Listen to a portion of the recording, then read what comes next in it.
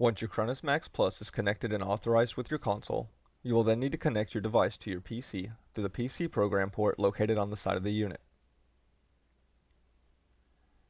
You will then need to open the Cronus Pro software suite, go into the Plugins menu, and select X-Aim. Once in X-Aim, you'll need to go into the File tab, select New Empty Layout, and name it whatever you like.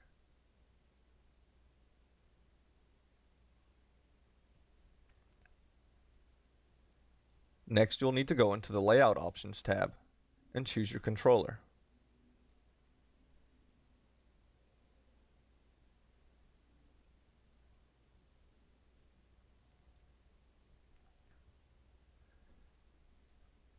In order to set your controls, you will just need to right-click on the button you wish to set, select the type of input command, and then press the desired button when prompted.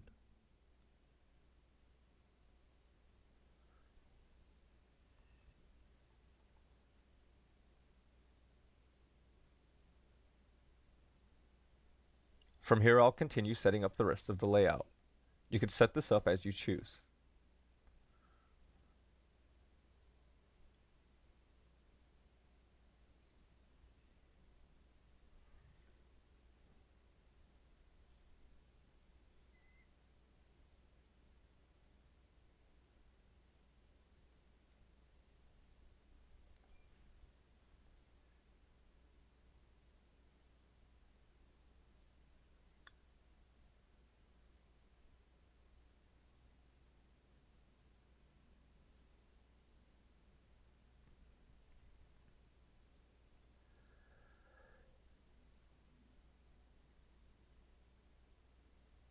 Once you are happy with your layout, you will then need to go back into the Layout Options tab and select Mouse Settings.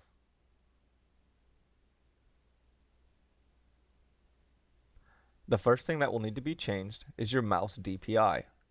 This must be matched to the DPI that your mouse is programmed to. You can usually open the software that came with your mouse to check the DPI and set it correctly in X-Aim.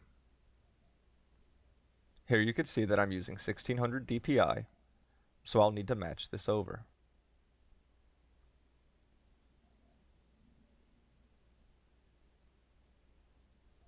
Next, you'll need to navigate to the user-submitted mouse settings section on the forums and find the game and console of your choice.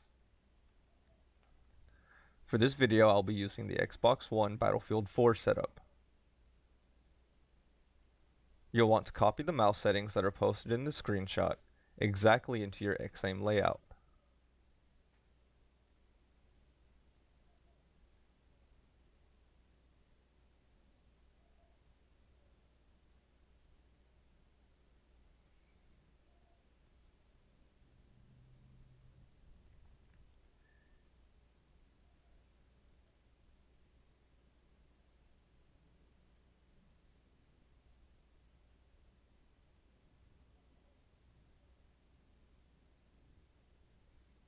After verifying everything is correct, you can close the window and enter capture mode.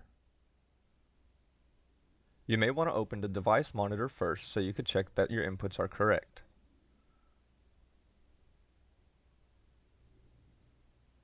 Once in capture mode, your device will begin forwarding the signals of your mouse and keyboard over to your console.